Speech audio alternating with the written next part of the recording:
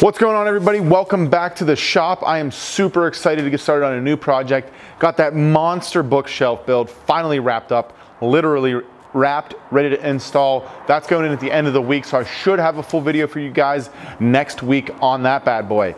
In the meantime, we're gonna get started on this dining table. I'm pumped for it. We're using all reclaimed wood. It should be a good build, so let's get to it.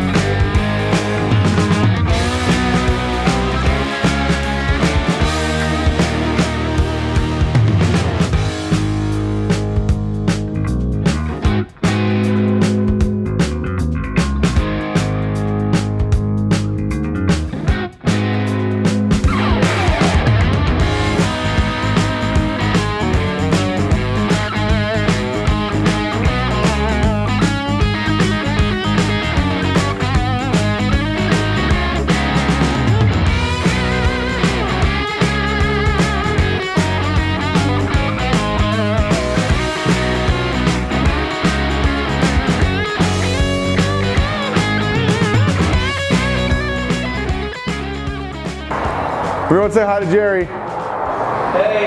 It's my buddy Jerry.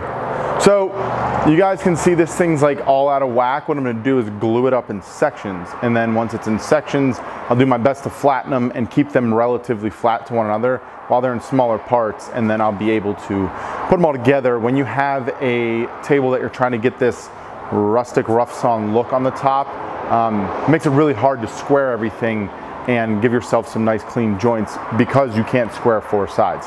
So we're gonna make some lemonade and I'm gonna get this bad boy glued up.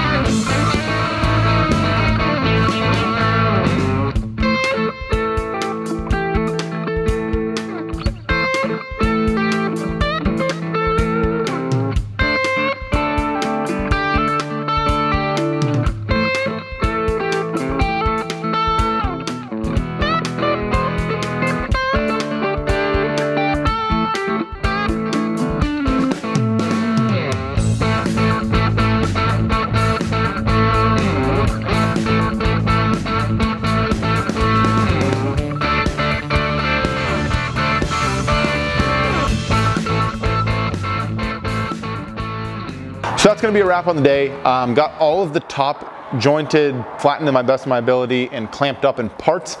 There's gonna be a lot of relief cuts needed and a lot of trying to get that twist out of it when I go and put the whole thing together. So it should be pretty interesting next video trying to get that done. I need all the clamps that I'm using on this though to do the lamination for the base.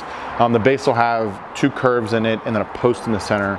So I'm gonna need to the smaller clamps to glue it up. All I got's my big ones and I'm not messing with that.